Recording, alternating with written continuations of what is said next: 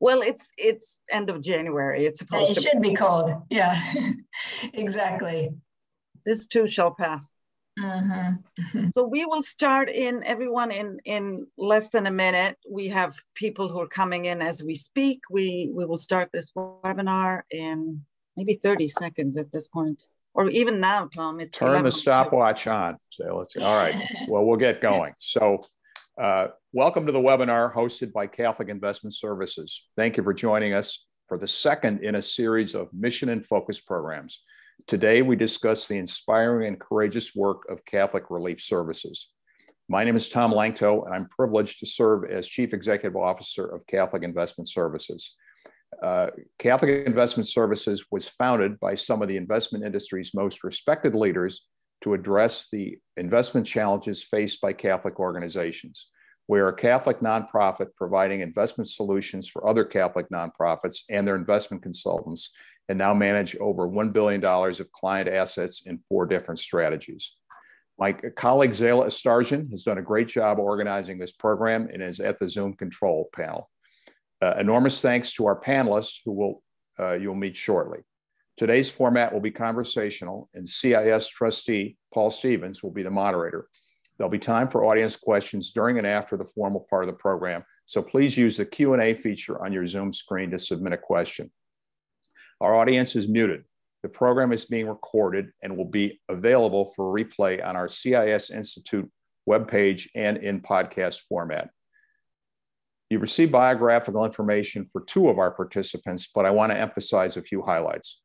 Paul Stevens is a trustee of Catholic Investment Services, but as importantly, served for many years as the investment committee chair for the Diocese of Arlington, Virginia, and continues to serve as a fiduciary for several other noteworthy Catholic organizations, including Catholic Distance University and Catholic Charities of the Diocese of Arlington. Before his distinguished career as the Chief Executive Officer of the Investment Company Institute in Washington and in private law practice, Paul served in senior positions in the White House and Department of Defense during the Reagan and George H.W. Bush administrations and received the Department of Defense's highest civilian honor. Jennifer Poidatz is Vice President for Humanitarian Response at Catholic Relief Services. When Zayla, Paul, and I last spoke to Jennifer in early January, she was on the ground in Afghanistan, only the latest episode in an incredible career bringing humanitarian relief to disaster-affected populations in the Middle East, Asia, Africa, and the Caribbean.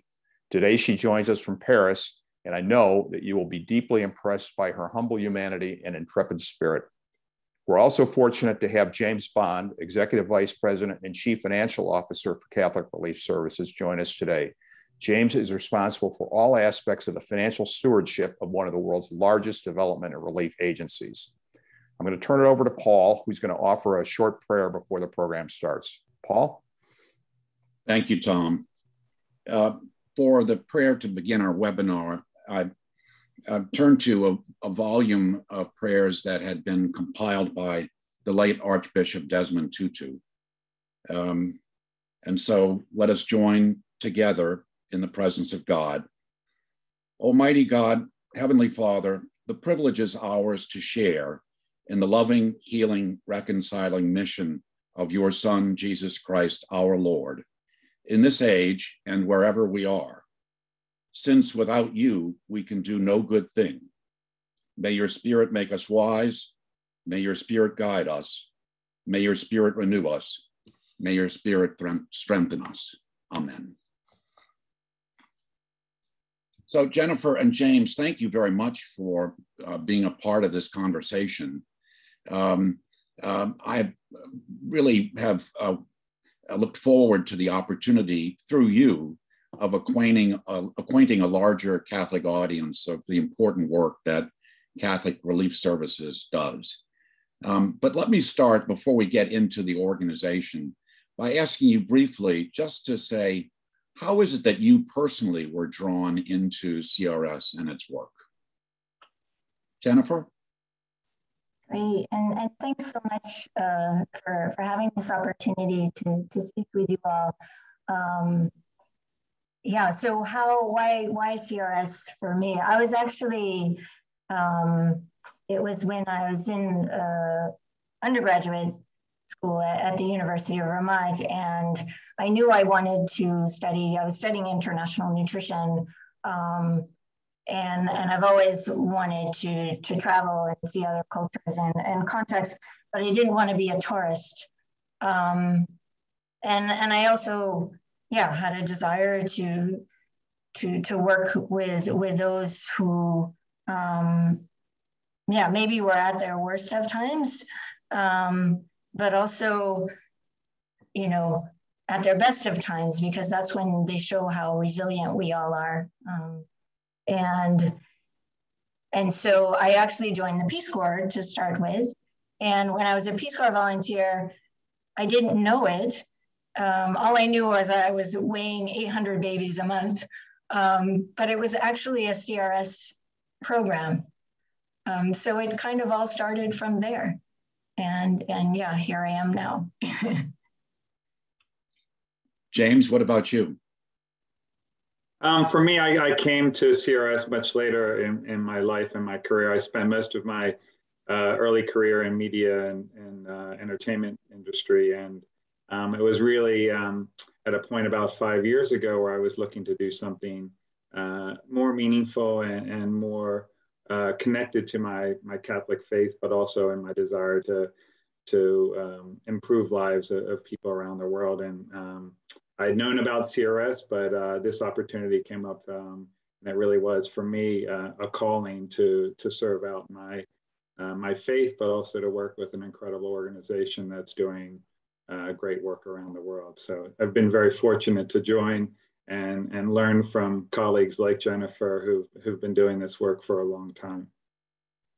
Well, it occurs to me that you're both custodians of a great legacy in your roles at Catholic Relief Services. And so perhaps we could turn to something about the history of the organization. How did it come into being? What were the circumstances, and how would you trace its historic development over the time that it has been a part of the American Catholic world?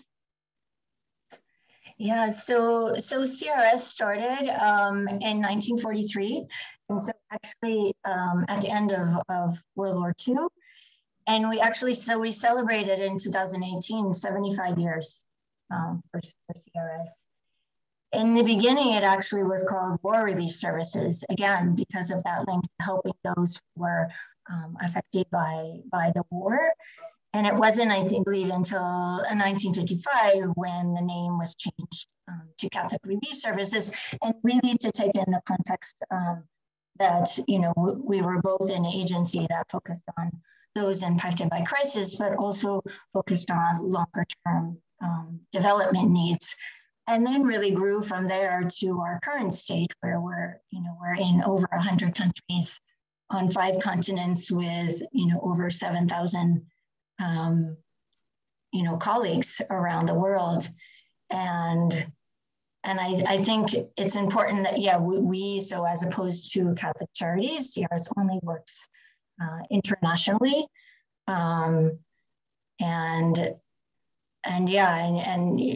It's really interesting to see how CRS evolved when I think, the scale of our programming, which has increased dramatically. We take Ethiopia, for example, during the famine, we felt it was a major response when we were reaching 750,000 people. Today, unfortunately, given the context in Ethiopia, CRS is assisting more than 6 million people with food assistance just in one country.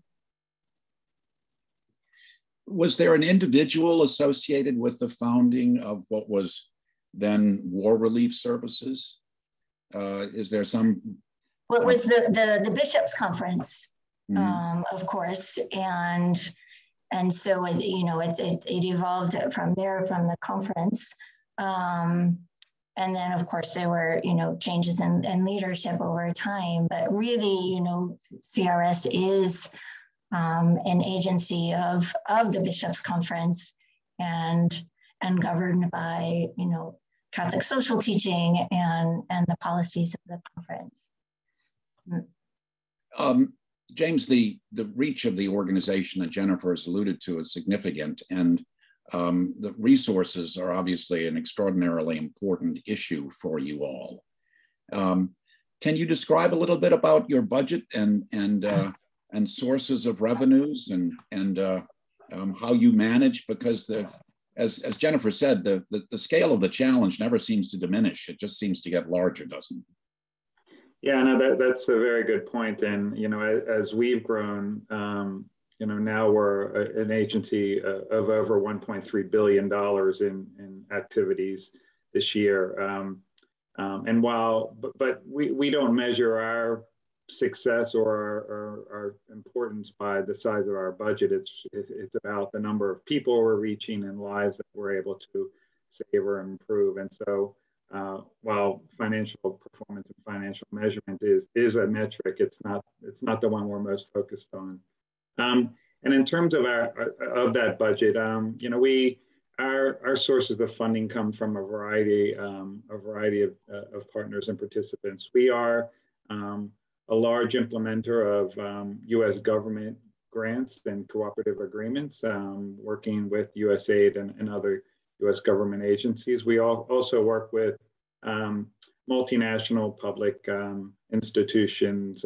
We are the largest implementing partner for the Global Fund, working on our anti-malaria work throughout the world, and particularly in Africa. But a large portion of our funding also comes from private individuals, and majority of which are Catholic individuals. And they provide really the lifeblood of funding for us that enables us to invest in innovation, enables us to be the first responders on the ground when disasters strike. And we use that private funding to be able to leverage funding from institutions and governments to then amplify the work that we do. So the contributions of private individuals are a key component to our overall funding approach. I suspect many American Catholics are well aware of Catholic Relief Services, but one of the things in the earlier call that we had to prepare for this session that struck me was the variety of partners, and including charitable or Catholic partners that you have around the world. Jennifer, since you've experienced this firsthand, boots on the ground, can you describe that partnership network that CRS is part of? Yeah, and I think partnerships are so key to the way CRS works. There's kind of a growing trend in our sector when you hear people talk about localization and local leadership. But for CRS, this is not a new thing. When we look at really living Catholic social teaching and especially the concept of subsidiarity, this is really important that we work with, and I think it's important to say with local partners, not through local partners, because it's really that partnership and accompaniment. So we have, I think, just under 2,000 partners globally, and many of those are the local Caritas. So CRS is part of Caritas Internationalis, which has 165 members. And, globally, we are the US member of Caritas Internationalis. And many of those that we partner with in the countries we work are the national and diocesan Caritases. And the reason, one is, as James said, we want to respond as quickly as possible. And our partners allow us to do that. They also know the context and they have trusted relationships with the communities that we work in, as well as, in many cases, like thousands of volunteers, which is just amazing and really helps us to respond quickly and effectively. So what would you say, Jennifer and James, distinguishes CRS as a relief organization? Because obviously there are many of them out there. Doctors Without Borders is a famous example of that, and they're government relief organizations and the like. But what is it that distinguishes in that field Catholic Relief Services in your mind? Do you want me to jump in, James, and then? Great. So, I mean, I do want to highlight just the last point that James made about the fact that we are fortunate to have private resources, and that allows us to really respond quickly before any public funding comes online. And to me, that is a distinguisher for CRS. The other point that I think I want to raise is that we respond to people's holistic needs. And I think this is really critical that we often hear, of housing needs and water needs and other, in sectors, but CRS really looks holistically at a response, because individuals, their needs are not sectoral, their needs are holistic, and we need to respond in that manner. And I think that really helps us to respect the dignity of the populations that we serve. But it also makes our responses more complex. Because we don't come in with a one-size-fits-all solution. For example, when we look at housing, when we were responding to the typhoon in Philippines, Typhoon Haiyan, we actually had what we call the menu of options based on people's expressed needs. So we help people to rent, we help people to rebuild, we help people to rehabilitate, we help people to host people who were displaced. And I think that really speaks to our ability to really listen and be accountable to the people that we're serving, but as well as to come up with solutions that are appropriate for that individual context. Drawing on our experience, but also drawing from within the expertise of our partners on the ground and within the affected community. I can give others, but I'll stick with that one for now. So do you have an example, Jennifer, of a situation where coming in, you would have thought, here's what's needed. Mm-hmm. Getting there, you learn, no, that's not it at all. There's something else here. Yeah, I think the shelter example I gave in the Philippines, we kind of often make the assumption that everybody's in a similar situation. Their house is lost or destroyed and we have to build them a new one. And I think it's important to look at that there's actually other options out there, and also options that include other community members who are open to helping, like the hosting option. I'll give another example from Iraq, where during the crisis there, when there was lots of displacement, the humanitarian community was really looking at, okay, let's set up camps, for displaced persons, which probably sounds to most like, well, that's the obvious solution, right? And I think for CRS, what we looked at is, one, the camps are not going to be able to hold those populations. And two, where are the people now? Where are the Yazidis? Have they gone to? Where are they staying? And it turns out they were staying in unfinished houses, in communities, and were, felt safe there, felt comfortable. So what CRS did is we went in and we worked with the local officials in those communities, the owners of the houses, and we got them to agree that people could stay in those houses. We would repair them to the point where they had doors and windows, etc. The people themselves would do some of that work, and what that did is it avoided large number of people going to a camp situation that, in terms of to people to be in an environment where they felt safe and kind of in a normal living situation, is often not the case in a camp context. So it's another example. The reality in so many different places, and I'm familiar, for example, with Haiti, it's not a crisis. It's not a momentary thing. It almost spans generations, and so the scope of the response, it has to be sustained over a considerable period of time. How does Catholic Relief Services think about those kinds of situations? It's not like responding to a tsunami or responding to an earthquake or some discrete event. It's a far different, it seems to me, order of magnitude challenge. Yeah, definitely. And I think more and more, Paul, we are seeing, these protracted crisis situations. I mean, look at Syria. I actually helped start our Syria response that was already in motion in 2013, and so still ongoing today.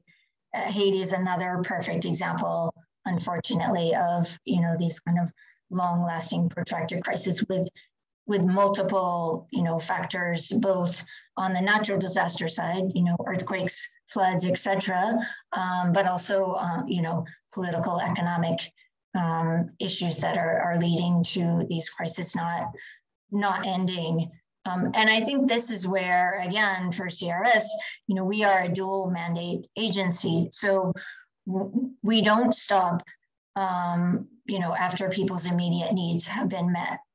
And we're also there before the crisis starts, right?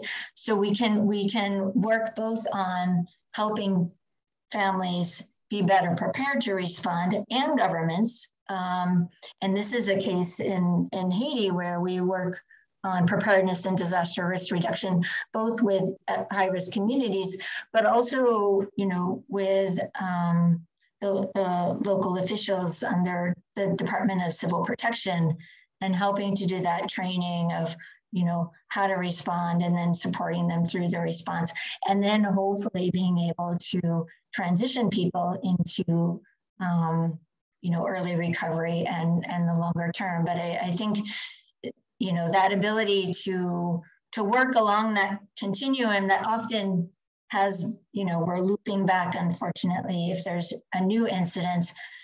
But as we rebuild, and we did this in Haiti after the 2011 earthquake and doing now, we also look at how we build back safer, build back better, so the impact is less in the future. Because we know, there was just another earthquake either yesterday or the day before in Haiti, and even apparently yesterday that in Port-au-Prince that sent people running out of our office. So these are things that we're going to have to continue to be prepared for, and having that dual mandate is really helpful for CRS to be really there in the long term with our partners. So James, you talked about the fact that you don't necessarily think of the inputs, the financial inputs, as the appropriate measure. If you think about the way your board looks at it, your executive leadership looks at it, what are the sort of dials on your dashboard that you look at most closely when you think about, are we doing what we need to do?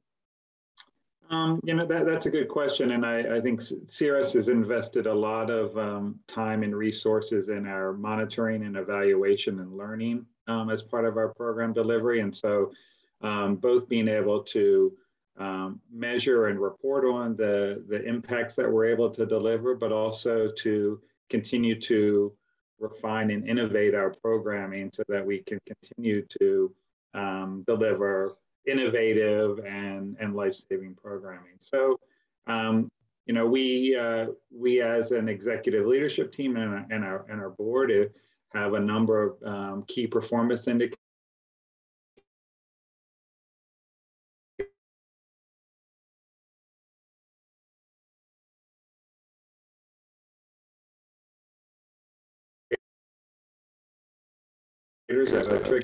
We're more vulnerable and looking at improving livelihoods, access to clean water and food, and employment, youth employment, and employment for women.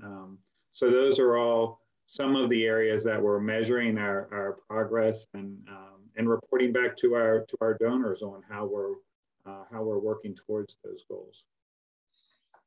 All those sound like extraordinarily important and compelling metrics, particularly when you think of it as an American, where so many things we take completely for granted are absent in other parts of our world to people in great need. So Jennifer, you've had a longer career than James at CRS, and you've been on the ground in lots of different places. Two questions for you. What do you think has changed during the period of time that you've been involved in the program? And secondly, what are your reflections about, in these many different cultures and places, what are your reflections about the people that you've served? It's got to be in many ways a personally very moving experience, the encounters that you have. Yeah, thanks. Thanks, Paul, for those questions. For the first one, there's a lot of things that have changed, and I would say just first and foremost, the number and the scale of the crisis that that we're responding to, and the UN currently estimates, I think, over 235 million people in need of assistance. I just left Afghanistan, where more than half the country's population is considered to be in need of humanitarian assistance. And so I think one of the changes that I'm really proud of that I've seen at CRS is, and it's not an easy one, is how do we scale, right? How do we scale, but to scale and to reach more, understanding the level of need, we not only have to, implement more of our own programming with our partners, but we also have to influence others in the way they respond, whether that be government, whether that be other humanitarian organizations. So there's been a real kind of push to scale through influencing others. And that might be, again, like sharing best practices of, building back safer. It might be ensuring that our partner staff in the Rohingya response in Bangladesh are, have a key role in coordination. So they're bringing that local expertise and influencing coordination and how others respond, to work on policies for disaster risk reduction that are then adopted by countries that face recurring disaster. So I think that's really a critical change that is important to CRS, and I think should be important to all agencies, because we really have to be making the most of everyone's limited resources, in a context of great need. In terms of the second question, which I've now forgotten, so you have to tell me. No, that's okay. I just was inviting your reflection about these personal encounters you have with people from vastly different cultures in vastly different personal situations. There's so many and so varied that it must touch you in a way, and occasion reflections about just the human aspects of what you do. I think our listeners would probably be very interested in hearing your thoughts on that. Yeah, I think for me, it's such a privilege to do this work. I mean, it's you, and I mentioned this earlier, but you're really with people, in the worst of times, right? But I think what it does show is how resilient we are, and how much we look out for each other. And Ukraine, of course, is on my mind these days. And I just remember, early in that response there, I was in Kharkiv, and, families with next to nothing already were hosting other families and people they did not even know, you know, and so really that opening of doors to, you know, the stranger and you know, supporting them in their toughest times, but also seeing the resiliency and people and their ability to really, you know, work through these really sad and horrible times, and anything we can do to support them and, you know, help them maintain their dignity and some semblance of normalcy. And I think that's where, again, like when we talk about life-saving, we talk about, you know, the typical things like access to safe water, access to healthcare, having a roof over their head, but there, you know, those other things like education, that children can continue to go to school. And again, we can't wait until they go back home. We have to make sure that school continues within these contexts. And, you know, there's teachers within displaced and refugee populations. And I think that's giving people that sense of normalcy is just, yeah, it makes you it makes you feel at the end of the day that you're doing something right.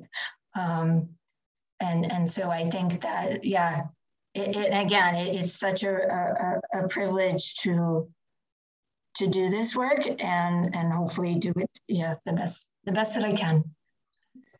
So the name of the organization is Catholic Relief Services. How would you describe the Catholic identity that the organization has, and how is it communicated? You know, and as Tom said, I'm involved with Catholic Charities here in the Diocese of Arlington, and one of the board members, when he was welcoming me to the board, had said, "Just remember, Paul, we do this not because they are Catholic, that is to say, the people we're serving, but because we are." And that was a wonderful insight into the nature of what Catholic Charities does here in my diocese.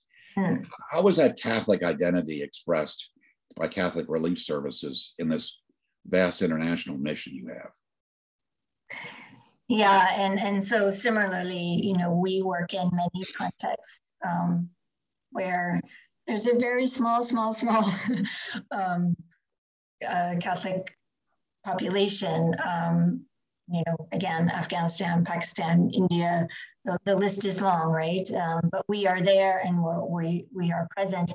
And I would say, you know, if you look at, you know, look at Catholic social teaching, look at subsidiarity, stewardship, the common good, sacredness and dignity of the human person, you see those,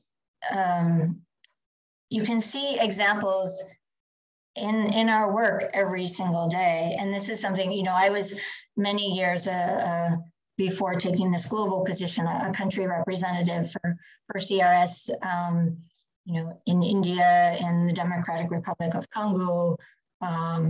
Yeah, the list is long.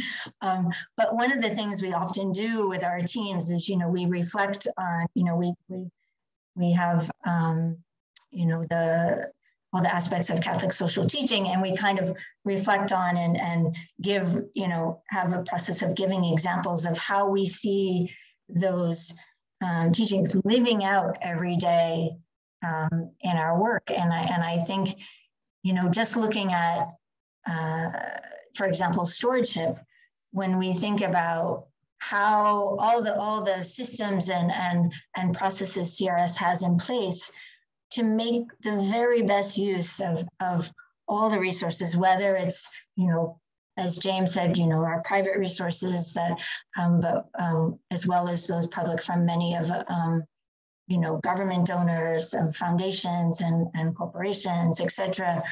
And, you know, our ability to really put systems in place to ensure that our resources are used to the best of our ability.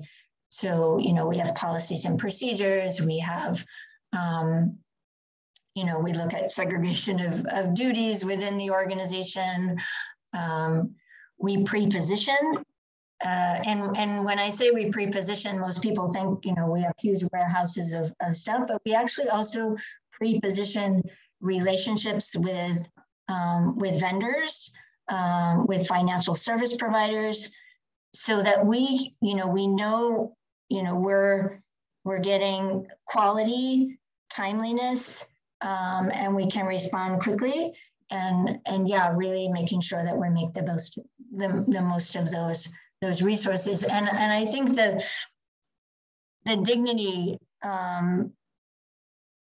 it also plays out always. And I like to always use our example of in our humanitarian responses of CRS's growing shift to use cash and to provide people, we call it multi-purpose cash, that allows people to interact with the market, the local market, just as they would, if they were home, right? And they can buy things that they need. We're not giving everybody shoes and, making those assumptions that that's what they need. And they also have, 5 children and all their feet are different sizes. So they can engage with the market, they can get what they need. And it also helps the local market to quickly bounce back and rebuild itself, which is also a benefit to others in the community as well. So I think, just a few examples about how we see that those aspects of Catholic social teaching and every day, and within our actions and our programming, and how the agency is structured, and our policies and procedures that guide us. And I just add to that, as Jennifer mentioned, our Catholic identity and Catholic social teaching is at the center of everything we do, and some of those principles of subsidiarity and our agency strategy is termed in their own hands, and it's really about putting these development solutions in the hands of those that are closest to the work, and those that are the participants in our program, really guiding those. And what we find is that in countries that we work in, as Jennifer mentioned, we work throughout sub-Saharan Africa, which are the predominant religion is not Catholicism, but we find that those partners and those that we're working with have a shared values with us. And it's really, even if they're not Catholic, it is that coming from the shared values that we are able to work effectively with groups of all faith and institutions of all different makeups. So I think it's really that our Catholicism is at the root of what we do, but enables us to work with everyone. It's such a compelling story. And I think too often Catholics in the United States, and perhaps elsewhere as well, don't have as good an understanding as they should about the work that our church does. I was talking to someone recently about the Afghan refugees and resettlement here in the United States. And there's a whole network of organizations, of which Catholic Charities in Arlington is one, that is accepting Afghan refugees and getting them resettled. And among all the organizations doing that, the group that is under the USCCB is the single largest resettlement effort in the United States for those refugees. Now, how many Catholics know that? How many Catholics know the story of CRS? And, we could go through one example after another, but in the earlier conversations, Jennifer was talking about the work they're doing in Tonga, which just had that terrible undersea volcano. The contingency and other preparations in case there's an expanded war in Central Europe. There's no place, I think, where there's a need that you won't find Catholic Charities and its partners. And that's a story that needs, I think, to get out. It's one of the real reasons that CIS was so excited about doing this to showcase what you were up to. So Jennifer, when you get some time off, I think you ought to go on a lecture tour across the United States. That's a serious suggestion too. But James, I'd like to know how is it that, again, at your board and senior management level, you communicate this? Because it would seem to me there's an urgent need for it, not only to advance your mission, but also so that those of us who support the work and mission of our church should be taking such great pride and offering great support for everything that you're doing in our name to the neediest around the world. You're absolutely right, Paul. We do have a group in the U.S. that works. Part of our mission is to deepen understanding of our work and connecting with U.S. Catholics so that they can live out their Catholic faith. We work very closely with dioceses throughout the United States, with Catholic universities and schools, with organizations within other schools and universities that are composed of Catholics who want to live out their faith. And we really see this as an important part of amplifying the work that we do, and also providing opportunities for Catholics in the U.S. to connect and serve with their brothers and sisters overseas. We're working on something called a movement building in the U.S. and really building up some grassroots support for CRS in our work, and so that people throughout the United States can be advocates for our work and can help us to raise up the work that we're doing and raise up resources for us to be able to continue this growing need overseas. Well, that's excellent. Keep that up for sure. And I see Zayla has now come onto the screen. Do you want to start into Q&A, Zayla? Yes, definitely. We have so many great questions. And by the way, this is such a nice discussion. We're really enjoying every minute of it. So I'm going to start with a question from Pat Deneen, who's a board member at CRS. And this question is directed towards James and Jennifer. And she's asking you to elaborate on how CRS is using impact investing initiatives to transform some of your programs to investments, how you're supplementing CRS funds with private funds. Sure, I'll take that one, Jennifer, and thank you, Pat. And Pat is a very humble member of our board and our investment committee, and has been a huge supporter for CRS and really helped us form and develop our approach to using and bringing private capital to long-term sustainable development solutions. And as Pat mentioned, part of how we're doing that is allocating some of our investment reserve funds towards impact funds. And so we have a number of investments that we've made where we're looking to put our investment capital to work to drive impact. We also have developed two impact investment vehicles that we're using to bring development solutions to water access in Central America, as well as improving livelihoods of smallholder farmers in Central America. And those blended finance vehicles bring a combination of investment capital and technical assistance to be able to improve water access and improve livelihoods. We are also, we're very excited to see the USCCB updated socially responsible investing guidelines and specific callouts in those guidelines for Catholic investors to direct more of their capital towards impact investments that can deliver both financial returns, but also social and economic benefits. So we're looking to continue to build our work in that area and be a leader within among Catholic institutions in that area. That's great, thank you. And you're also you joined our private equity and Catholic impact fund. So thank you for that. That's a great step in the right direction. Speaking of water, we have a question about how climate change has impacted your work. Jennifer, do you want to start? Thanks. Sure. I unfortunately, yeah, climate change is real and I think having an enormous impact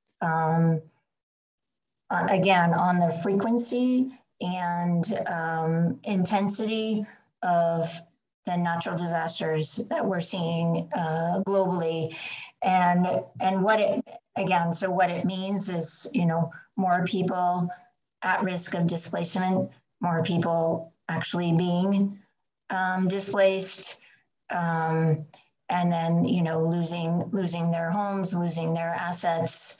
Along with that. So I think for us, one of the big areas that we focus on as it relates to climate change and the impacts of climate change is our programming in disaster risk reduction, and really helping communities identify how they can build their resilience to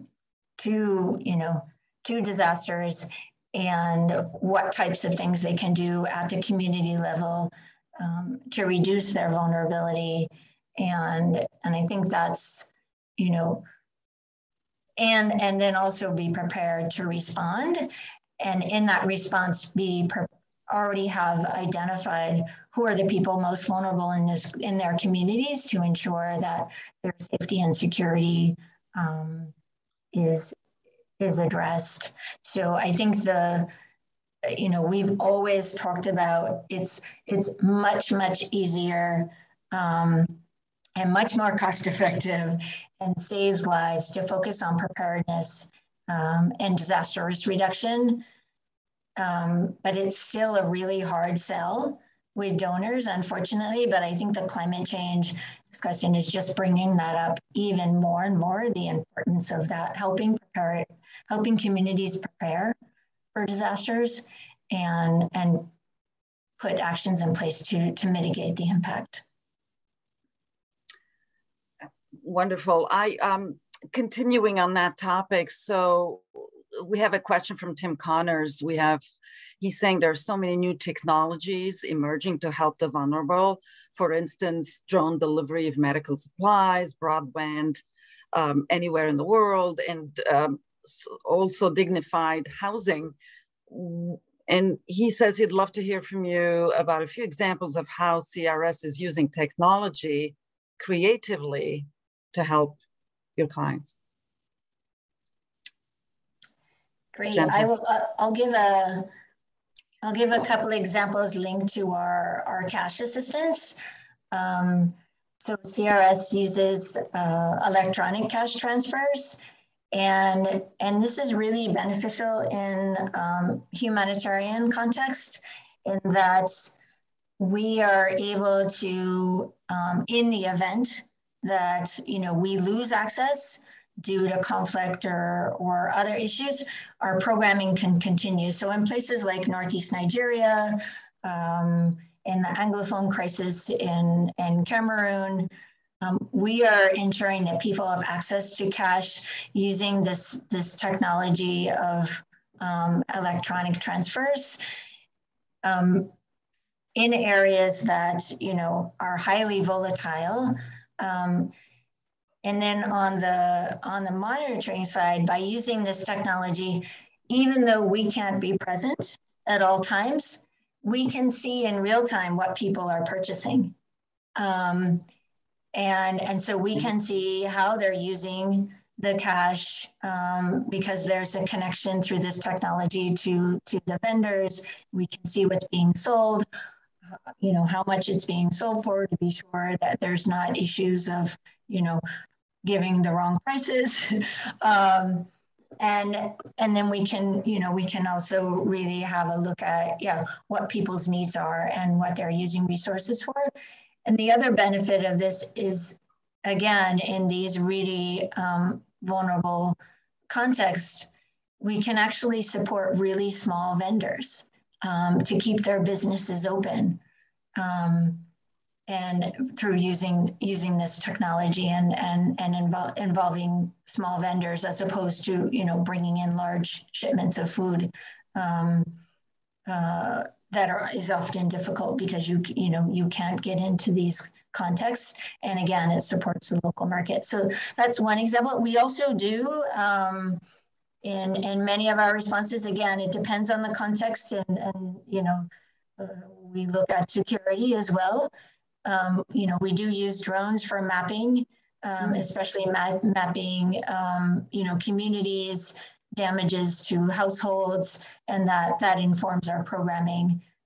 Of course, we can only do that in contexts where it's safe to be using that type of technology and doesn't raise security issues for our teams and the communities on the ground. But we definitely make use of that as well. A few examples. That's wonderful. Love technological advances. So we have impact-related questions coming in. Are your program goals and monitored results being compared to the UN Sustainable Development Goals, or SDGs? And I don't know, maybe James, you might want to start answering that, or? I think Jennifer is probably better positioned, but I'll say that, we have our agency strategy is that I referenced is called a Vision 2030 strategy, and it is designed particularly in mind for alignment with the UN SDGs and their targets for 2030. Our major goal areas are aligned with specific sustainable development goals of the UN, and our measurement of impact and progress to those goals are aligned with what the UN SDGs are. But perhaps Jennifer can provide other context or input. Yeah, I think there's definitely, we of course have our own targets that CRS sets, again, as James mentioned, under our 2030 strategy and in the different areas. So for example, when we look at our, the emergency part of our strategy, CRS aims to reach over 10 million people with housing, either directly or indirectly, safe and dignified housing. We aim to distribute over $1 billion in cash assistance. We aim to reach over 200,000 children with access to quality education and psychosocial support. So we have our own targets that CRS has set. But they're definitely aligned with different SDGs, but those that are measured and tracked individually at the agency level. Yeah. So there's a question about whether you work with a Jesuit volunteer corps, because I think you mentioned AmeriCorps, and they were wondering if that's another organization that you've worked with. Yes, so we often partner with or work really closely with Jesuit refugee services in our humanitarian work. But again, we have, over 2,000 local partners, local and international partners. In terms of volunteers, for the most part, volunteers are volunteers from the country that we work in, and volunteers of our local partners. And that's our priority, because again, those are volunteers who are from the country, know the language, know the context, and are linked to our local Caritas partner. And really are one of the key ways in which we can respond quickly and effectively. Thank you, Jennifer. I have a question for you, because when we were doing our prep call, you were in Afghanistan, you were in Herat, and all I was thinking as a woman, how did you feel about being there during this time as compared to like 8 months ago, let's say, before we left Afghanistan in August? And in general, how do you feel about your safety being an American citizen?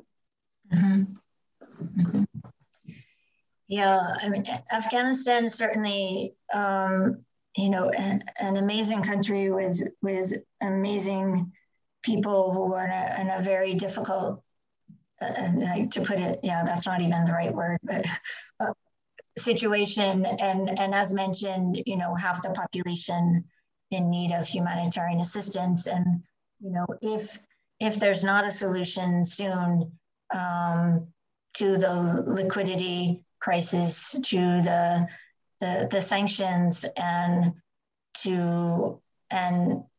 the need to get the public sector and public services back on track, we are just heading for, you know, we are spiraling into an even worse situation. For as you can imagine, Zayla, for women in Afghanistan, you know, this is again just an especially concerning and troublesome time. And you know, as someone who can go and then, you know, leave, of course, I can only, just from my discussions with our female colleagues in Afghanistan, just, you know, feeling that tension and stress for them, given, you know, we have seen some positive signs in terms of, you know, the schools for young children are back open with girls and boys going to school. You know, women are working, are able to work in some places and in some professions. You know, for NGOs, our female staff are back in the office. They can go to the field. You know, female teachers. But then on the other hand, that's not the case. That's not consistent across the country. And older girls are not being, you know, are not able to go back to school yet. And of course, you can imagine how parents are just trying to figure out what to do, and you know, mothers of girls and you know, and thinking, is our only choice to leave the country so, you know, our daughter can continue our education. So really, really challenging and difficult times. You know, unfortunately, we experience really good access to the communities that we work in. You know, CRS is very serious about the safety and security and the well-being of our staff, and we do all we can to keep our staff safe. And in this context, looking at the particular security risks to our female staff. But that's something that's like constantly on our minds, and that we're constantly, you know, checking in with our female staff to see, do they feel comfortable? Do they feel comfortable going to the field?